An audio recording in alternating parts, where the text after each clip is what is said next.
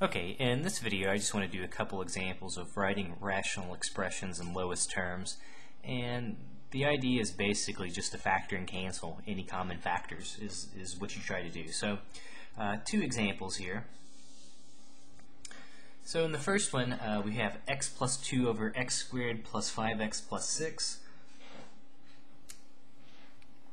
All I'm going to try to do is just factor the denominator, the quadratic. So in the numerator we have x plus 2, and we don't have to, but I'm going to put it in parentheses. It doesn't change it if we do that. In the denominator we have x squared plus 5x plus 6. So let's see, I'm going to make my two sets of parentheses. To get my x squared we need x and x. And then again, I think what two numbers multiply to positive 6 but add up to positive 5? And again, if I saw this on a homework or a quiz or a test, I would think, well, if they want me to cancel, there must be an x plus 2 somewhere on the bottom if anything is going to cancel. So that's kind of the first thing I think about.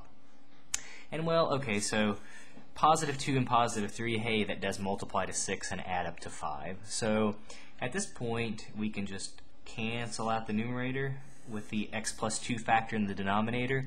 Be careful, don't stick a 0 on top, because that's not what's there. We could always write, 1 times what was on the numerator. Again, that doesn't change its value. So the moral of the story is there's still a 1 on top. Okay, and now we would say, hey, we've simplified this original expression. Okay, and in part B, let's do the same thing. So x squared plus 2x minus 15 over x squared plus x minus 12. So let's see, let's try to factor the numerator first.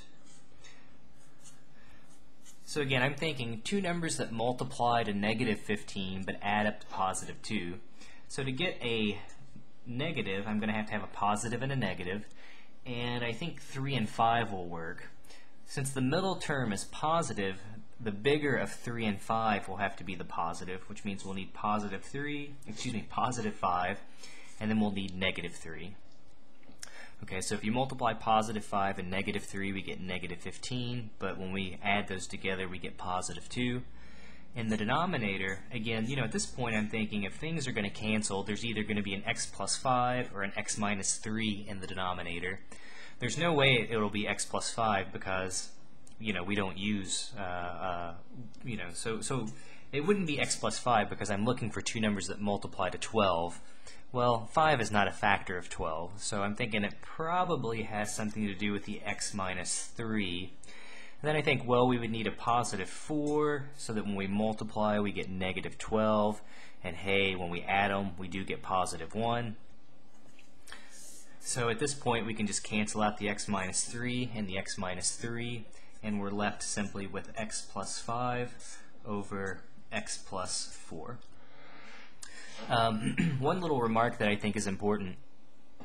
The idea is, suppose somebody wanted you to plug 22 into this, say this very first original expression. Instead of plugging 22 into this original expression, we could plug simply 22 in the simplified version. So that's the idea.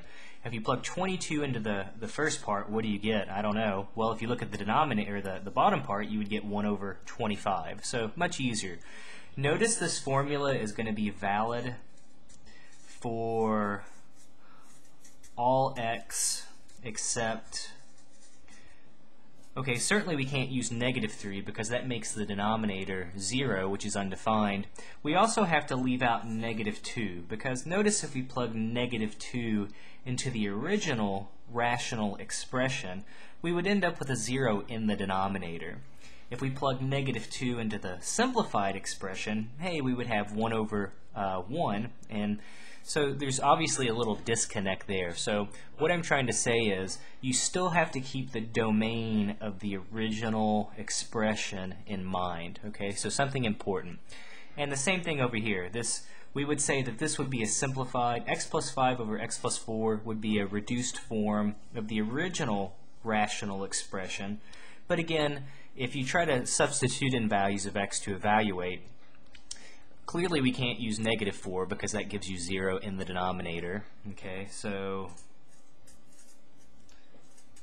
it would be valid except for the numbers, well, x equals -4. It gives you 0 in the denominator. And again, also, we couldn't use positive 3 either. It looks like you can at the end, but again, if you plug it in the original expression, you divide by 0, and that makes it undefined. So again, you have to keep the original domain in mind. Kind of something subtle, but something important. So I hope it makes some sense, and I hope these examples help you out.